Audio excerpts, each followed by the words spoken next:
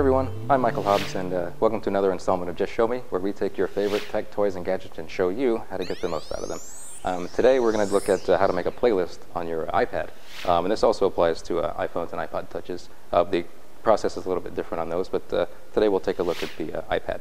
So what you want to do is once you launch your iPod app, is you want to push this little plus button that's in the corner, and that allows you to create a new playlist. And the first thing it'll do is it'll ask you to name the playlist.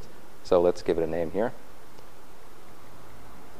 Hit save, and then now it'll bring up your entire library of songs will be here. And to add a song to your playlist, you simply tap the song, and you'll see it gets slightly grayed out, which means that it's been added. And if you press the song more than once, it'll actually add the song more than once to your playlist to play it multiple times. So once you're done adding the songs that you think you want to add, we're going to make a little playlist of ABBA and Boards of Canada here.